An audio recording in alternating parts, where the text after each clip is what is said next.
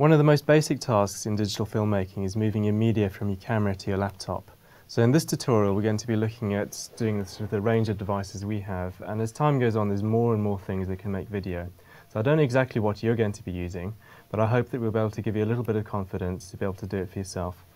So we have a range of different cameras here. We've got this Sony Handycam, we've got a Panasonic stills camera, and we have an iPod. And we're going to have a go at moving media onto these two laptops here. This particular camcorder comes with its own specialist cable. It's very easy because it just plugs in down like this on the bottom of the camera. And there's only one way it can fit, so you don't have to worry about breaking anything.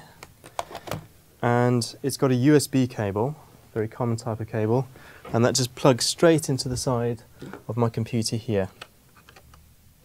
And then I need to check that the camera's ready to go. Switch it on again, and it gives me a little bit of a dialog here, and I choose the computer option. So normally this dialog box opens, but I prefer to close that down, and I just use my own favourite software and control the camera from inside that.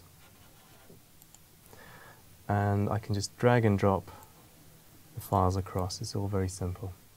So next up we're going to look at this iPod, and I'm going to connect it to the Macintosh over there. So the iPod comes with its own special cable, and it fits in this side here like this. And if you're ever in doubt, just have a look at the manual that came with the device, because there's usually a diagram illustrating this. The other end is a USB, just like last time. There's the USB symbol. And it plugs into the side of the Macintosh here. So here we are in Final Cut Pro. I just import the files, and because they're there in iTunes, I can find the iTunes movies, and I select the one I want. And then lastly, some devices come without a cable. This one here has an SD card. You just pop that out, and my laptop has an SD card reader here on the side. Sometimes it's a standalone device. And push that in. And little dialogues popped up on my screen, and I'm going to choose the editing software I want for that.